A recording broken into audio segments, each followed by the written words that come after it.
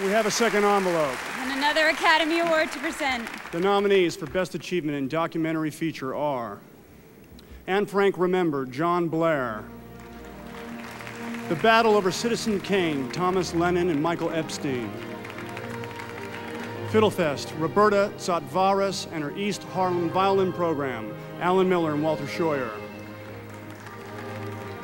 Hank Aaron, Chasing the Dream, Michael Tolan and Frederick Golding. Troublesome Creek, a Midwestern, Jeannie Jordan and Stephen Asher. And the Oscar for documentary feature goes to Anne Frank Remembered, John Blair.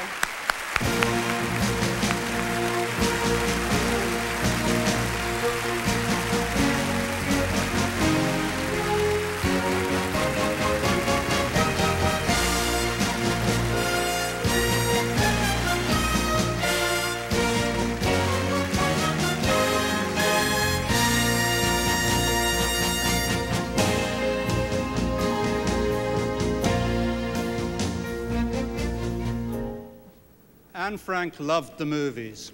In October 1942, she even wrote that she wanted to come to Hollywood. Of course, that was a dream that she could never realize. But in bringing her story to Hollywood, I must thank Michael Atwill at the BBC, Doug Zwick, Nancy Kemp, and Bruce Ryder at Disney, and all the people at Sony Pictures Classics, and most especially Steven Spielberg, without whose 11th hour intervention, I would never have been able to make this film. But most of all, it's this woman, the hero of the story of Anne Frank, the woman quite literally without which there would never have been a diary for us to celebrate for 50 years. Ladies and gentlemen, this is Miep, Gies, who found the diary on the floor. You don't need to speak.